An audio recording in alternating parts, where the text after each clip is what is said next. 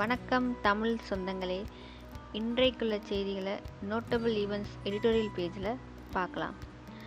Subscribe பண்ணாதவங்க subscribe பண்ணிக்கோங்க. பக்கத்தில் இருக்க பெல் பட்டனை அமைக்கிக்கோங்க. அப்போ தான் நாங்கள் போடுற வீடியோஸ் உங்களுக்கு உடனே வரும். அப்புறம் லைக் பண்ண மறந்துடாதீங்க. உங்கள் ஃப்ரெண்ட்ஸுக்கெல்லாம் ஷேரும் பண்ணிடுங்க. சீனாவில் டிசம்பர் மாதம் கொரோனா வைரஸ் மனிதர்களிடமிருந்து மனிதர்களுக்கு பரவும் என தகவல் சீனா மறைச்சிடுச்சுன்னு அமெரிக்கா ட்ரம்ப் குற்றம் சாட்டியிருக்காரு.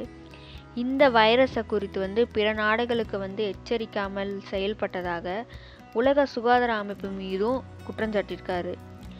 பார்த்திங்கன்னா மே மாதம் 19 உலக சுகாதார அமைப்புக்கு ஒரு கடிதம் எழுதுறாரு ட்ரம்ப்பு. அது என்ன எழுதுறாருன்னா, கொரோனா வைரஸ் தொடர்பாக உலக சுகாதார அமைப்பு மேற்கொள்ளப்படும் நடவடிக்கைகளிலிருந்து அடுத்த 30 நாட்களில் முன்னேற்றம் ஏற்படணும். அப்படி ஏற்படலைன்னா இந்த அமைப்புக்கு வழங்கப்படும் நிதியை நாங்கள் நிறுத்திடுவோம். அப்புறம் அமெரிக்கா இதிலிருந்து வெளியேறிடுவோம் அப்படின்னு எச்சரிக்கை விடுத்திருந்தார். அதுக்கப்புறம் பார்த்திங்கன்னா இந்த வைரஸ் தொடர்பாக உலக சுகாதார அமைப்பு எந்த ஒரு பெரிய அளவிலும் முன்னேற்றம் எதுவும் இல்லைன்னு சொல்லி ட்ரம்ப் இப்போ அவங்களுக்கு கொடுத்துட்டு வந்த பல பில்லியன் டாலரை நிறுத்திட்டாங்க.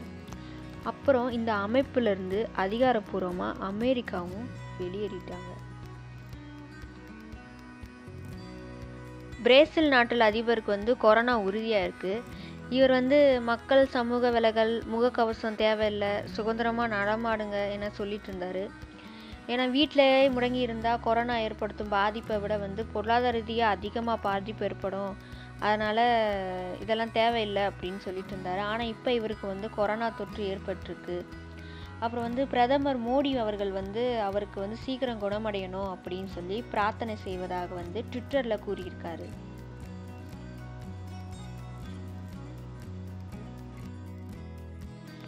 வெளிநாடுகளில் வாழ்கிற சீன மக்கள் சீன அரசால் மிரட்டப்படுகிறதாகவும் அவங்கள நாட்டுக்கே திருப்பி அழைப்பது தொடர்பாக நிறைய வேலைகளை செய்துட்டு வர்றாங்க. இது அந்த நாட்டோட நரிவேட்ட திட்டத்தின் கீழ் செய்துட்டு வராங்கன்னு அவர்களை உளவு பார்க்க விஷயத்துக்காக வற்புறுத்துறதாகவும் அமெரிக்கா FBI டைரக்டர் ரே இன்னைக்கு சொல்லியிருக்காரு.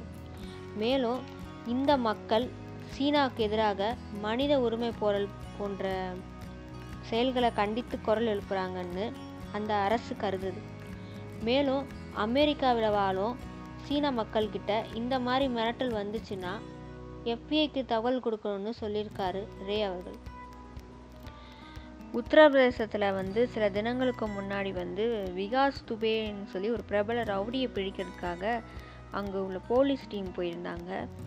பார்த்திங்கன்னா இவன் மேலே பல 60க்கும் மேற்பட்ட கொலை போன்ற வழக்குகள்லாம் இவன் மேலே இருக்குது. இவனை பிடிக்கிறதுக்கு போலீஸ்லாம் அங்கே உத்தரப்பிரதேசத்துக்கு போயிருக்கும் போது இதை இவனுக்கு முன்கூட்டியே தெரிஞ்சிருச்சு. அவனை கைது செய்ய போன போலீஸ் டீமை அவனோட ரவுடி கும்பலை வச்சு துப்பாக்கி சூடு நடத்தியிருக்கான். இந்த துப்பாக்கி சூட்டில் 8 போலீஸ் கொல்லப்பட்டிருக்காங்க. அப்புறம் அவன் அங்கேருந்து தப்பிச்சு போயிட்டான்.